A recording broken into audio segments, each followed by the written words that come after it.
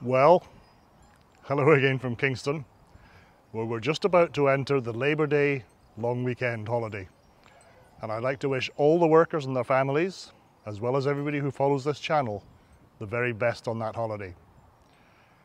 You won't be surprised to hear there's been a great deal going on, and at the end, the wildlife's pretty special this week. So please watch to the end and consider subscribing. I'm very grateful for every subscriber. Thanks again. Take care. Bye for now.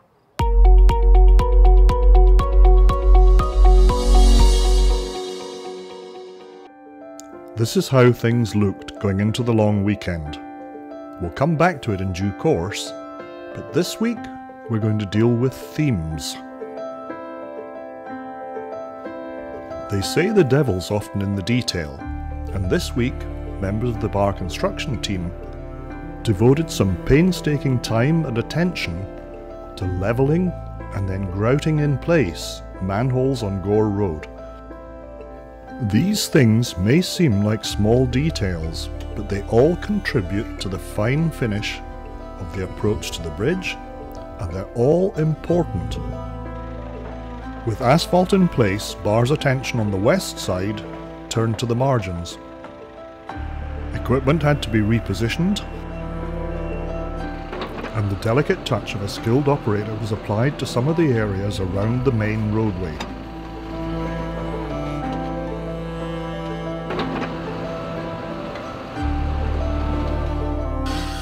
Barr contributed too to the continuing removal of gravel from the temporary causeway. Black & McDonald continued the work of installing lampposts on the west end. Their team has an extensive role to play too in fitting junction boxes and all the other electrical installations on the bridge itself. At the junction of Gore Road and Point St Mark Drive, a meeting between Utilities Kingston and Black & McDonald likely led to the handover of the traffic signals on that intersection.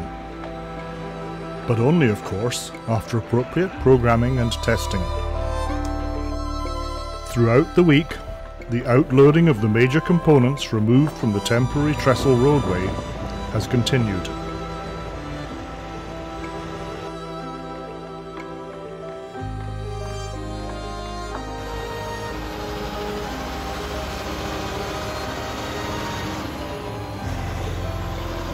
More await removal, and there are still 5 trestle spans to be pulled from the river.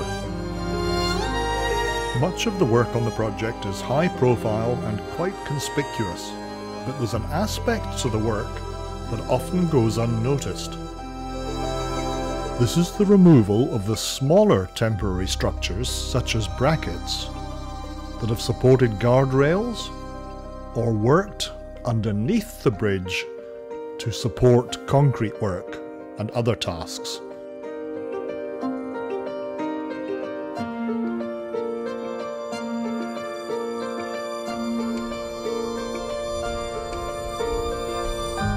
Since we already mentioned concrete, it should be pointed out that there were 3 pours this week. All of them required careful preparation, none more so than the expansion joint on Pier 20. The precise fitting of these joints is particularly critical.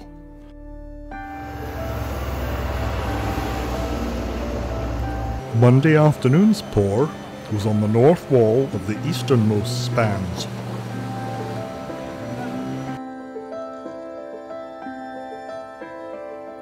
On Wednesday afternoon, the time came to pour the expansion joint over Pier 20. It only remains to pour 1 more of the 6 expansion joints, and work is already taking place to prepare it.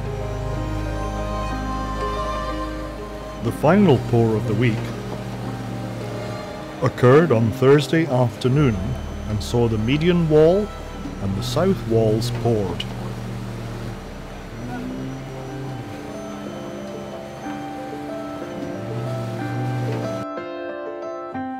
This is how things looked on Monday over the navigation channel. Note the bucket lift on the span that has been deliberately left on the right side of the picture, and the number of trestle pieces already removed. The bucket was quickly in use, allowing workers access to remove the cables and pulleys that had suspended the lift bridge.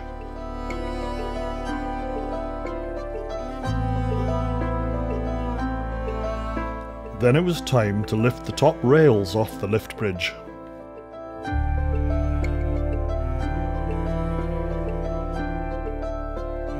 Next to go were the mighty pillars that had formed the uprights.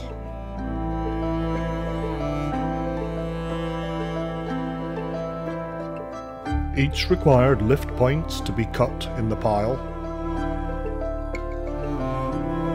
By Wednesday afternoon, material was being cleared from the remaining span. On Thursday, things got really serious and we started to see the crane mats and the girders removed from the western span.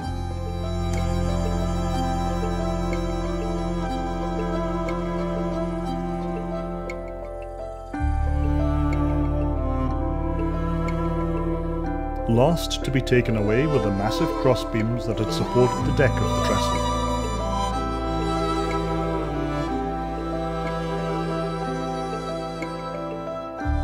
Which left this scene as we go to wildlife.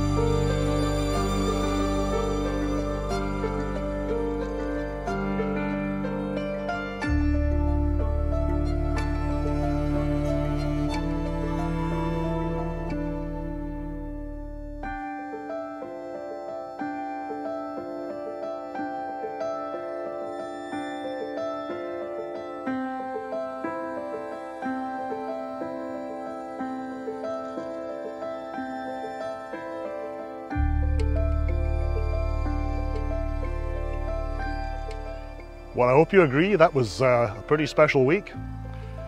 Not so many more weeks to go, but make sure that you don't miss a thing by looking at this channel and following along with the updates. Bye for now.